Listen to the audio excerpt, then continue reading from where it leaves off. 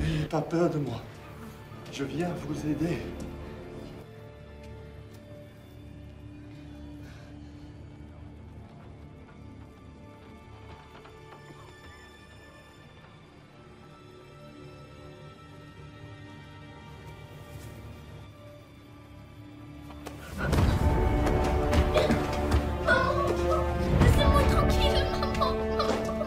You certain this is wise, sir?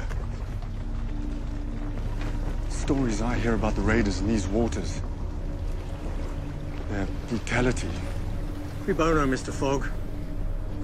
These men profit nothing from blood, they profit from cargo.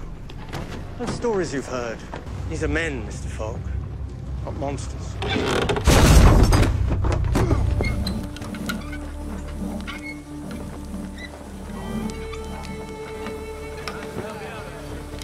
General Pemberton.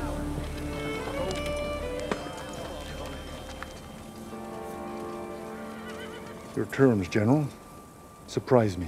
I'm prepared to accept the parole, but only if my men walk away with all of their personal property. By personal property, do you mean to include slaves? You have until 10 o'clock tonight. Then we attack the city.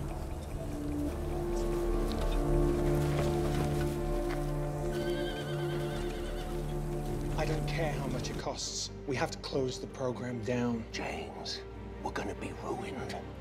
My mind is made up. Pity.